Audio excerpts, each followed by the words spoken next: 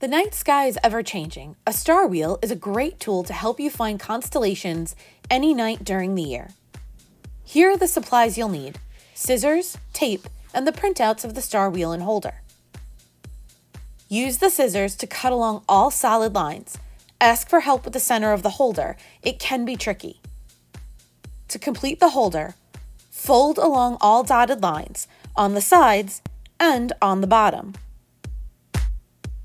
It should look like this when you're done. Use the tape on the sides to create a pocket for your star wheel. Then simply place the star wheel into the pocket.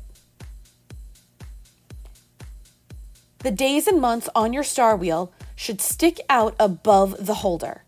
To use the star wheel, line the day and month up with the time you want to go stargazing. What is visible in the center oval is what's visible in the night sky.